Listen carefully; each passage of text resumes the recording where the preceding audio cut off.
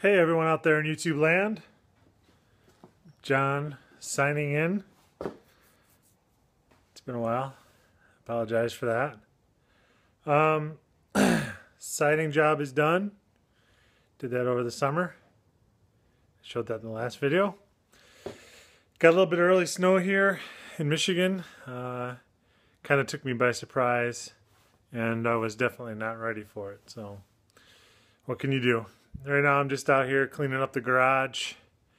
Show you my little plow rig. You guys might remember the John Deere. It's running good.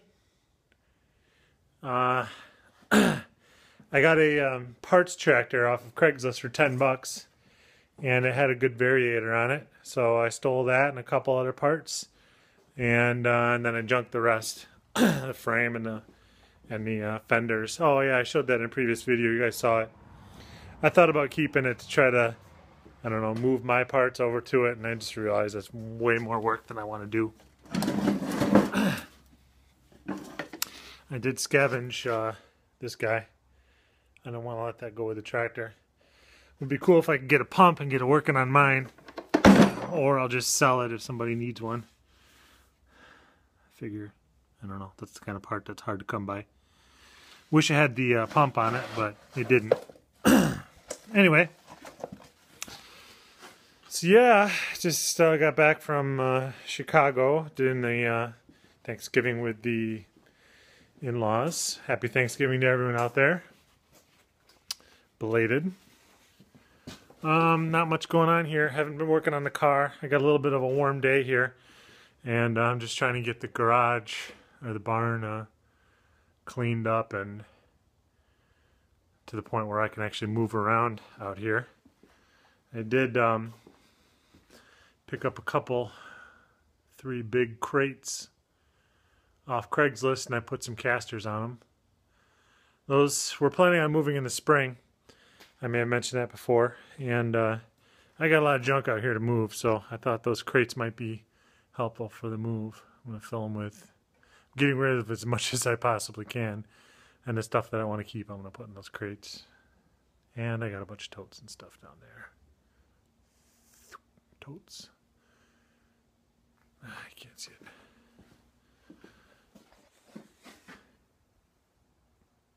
Totes. There's my snowblower project. If any of you guys can give me a tip, this thing needs a new one of those brass gears, and to get at it I need to get this out, but I think this gear is pressed on, or this bearing is pressed on. I can't get that thing off. If you guys got any pointers on how I can get that off of there. I can't get the thing apart to get into the transmission without or differential, whatever it is, without getting that bearing off. So if any of you guys like Musty that are used to working on, or Terry are used to working on snowblowers and know what to do there, let me know, please. Yeah, I mean, the car sits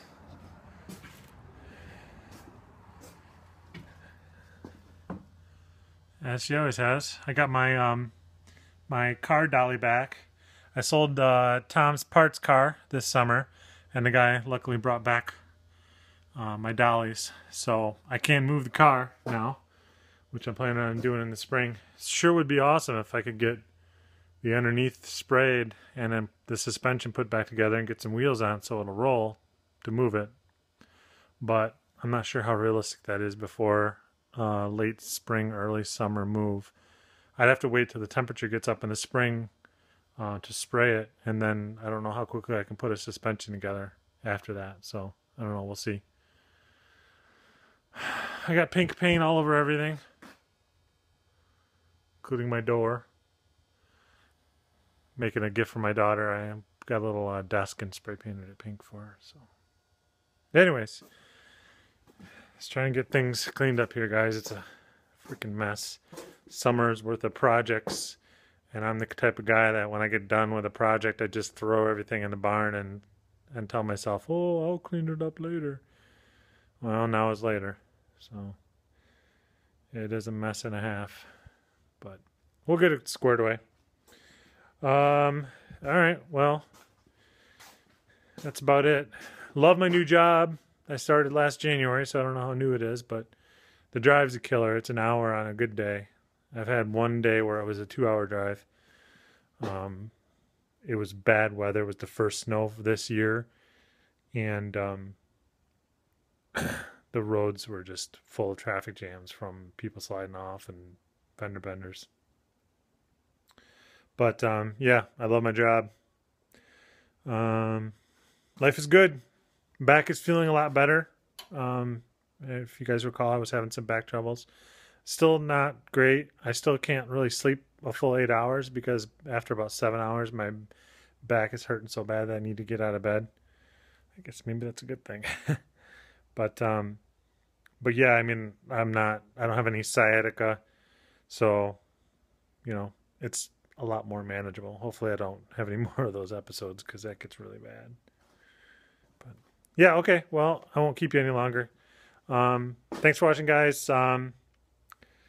Please give me a shout out in the comments, and talk soon.